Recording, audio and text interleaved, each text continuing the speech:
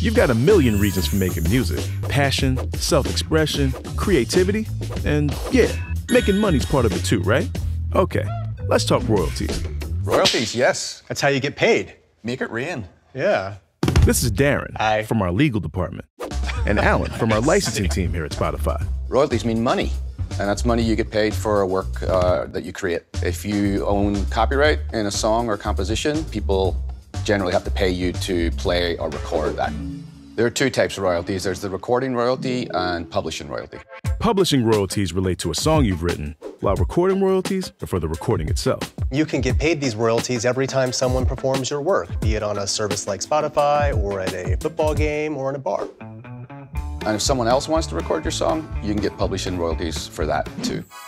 Musicians Matt and Kim have those royalties on lock. I even did finger guns. I don't know. Our royalty income comes from mainly streams, something for playing on the radio. There's commercials. Commercials are a big one for us. Panamanian artist Cienfue Hola. gets his royalties from some unexpected places. So I collect royalties for anything you can think of, like the internet, cruise ships, hotel plays, festivals where you play at. Sheryl Crow, what you got to say about that? You should always follow your royalties, look at your royalty statements, and know where your money's coming from, and make sure that the monies that are being collected wind up coming to you.